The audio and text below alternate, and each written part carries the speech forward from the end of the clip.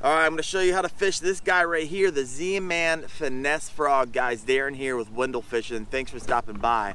This thing was sitting, I received it in a Monster Bass subscription box about a year ago, and that's where it sat until I finally decided to break this thing out and figure out how do you fish it, because I've never fished one of these Finesse Frogs before. So I'm pretty excited. I've had a lot of fun with this type of bait recently. Who doesn't love a topwater blow up? And this is what these provide. So let me real quick show you how to rig it, where to fish it, and how to fish it. All right, let's do this. So let's start with the rigging. As you can see, this guy, look at this, missing a leg. I must have used this one before, and the bass just came and snapped his leg off, which is awesome. So these things work.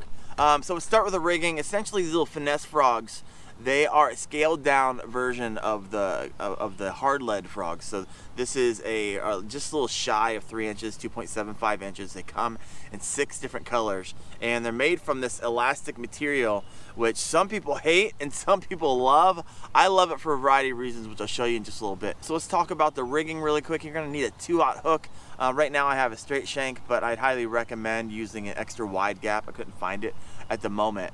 But essentially what you're gonna do, there's actually 2 pockets on this you can kind of see.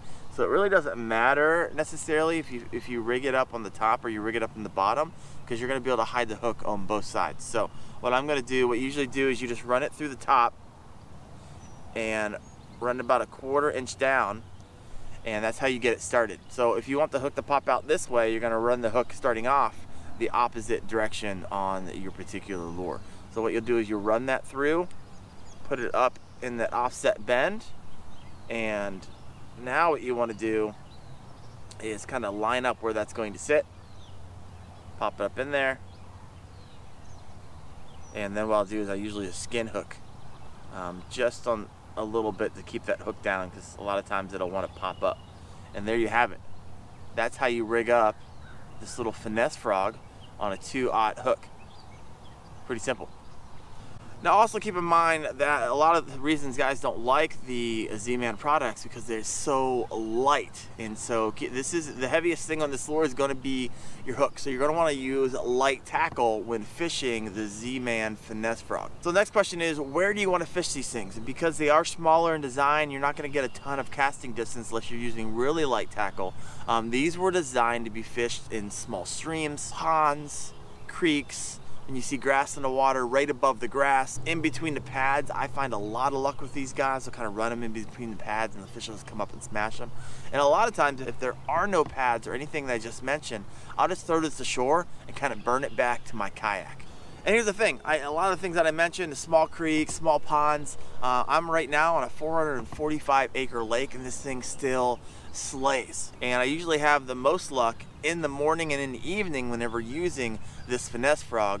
And there's a couple different ways that you can retrieve this particular lure. I believe it was designed to be burnt. And what that means, you basically just cast it out and do a steady, fast retrieve back to your kayak.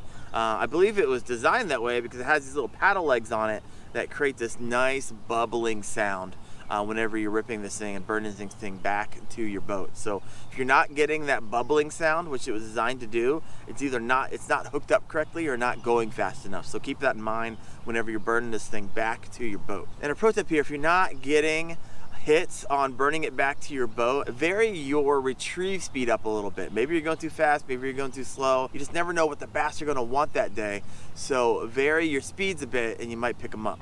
If you are burning this thing, you still are not getting hits, another way that I've had a lot of luck is basically throwing it out there and just kind of popping, pause, let it sit, pop, pause. And a lot of times bass come up and just hit that thing on the pause. And so those are kind of the 2 ways. If I'm ever going to be fishing this Finesse Frog, it's going to be either burning it back to my boat, and if that's not working, that's where I start.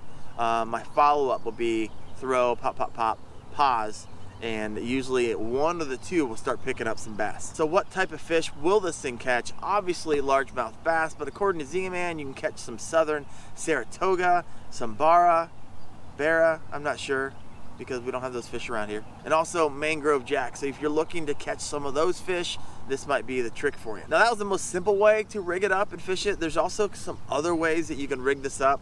You can use a weighted hook, and I have an example of that in my under the seat Let me see what I got here, if I can show you what that looks like.